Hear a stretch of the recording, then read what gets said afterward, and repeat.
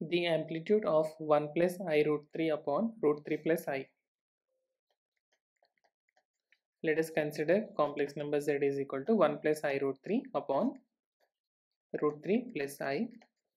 So which is equal to 1+i√3 into 1 upon √3+i can be taken, since 1 upon z is equal to z bar upon mod z square. So we can write √3 minus I, it's a conjugate of the denominator, upon mod z square is √3 whole square plus 1 square.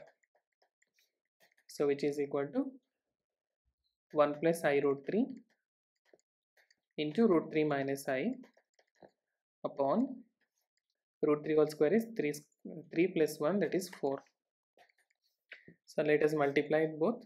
So here we can write √3 plus √3 again plus I times of √3 into √3, that is 3 minus 1 upon 4.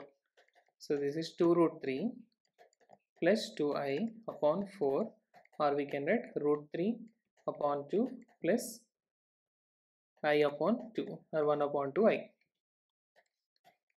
So now the amplitude for complex number z is equal to a+ib. Amplitude of z is equal to tan inverse of b upon a. So we can write amplitude of z is equal to tan inverse of b upon a, that is 1 upon 2 divided by √3 upon 2. So which is equal to tan inverse of 1 by √3. And since we know that tan pi by 6, that is tan 30 degrees, is equal to 1 by √3.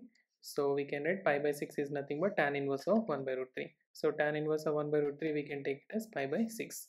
So pi by 6 is the option C. So we can go with an option C. Okay.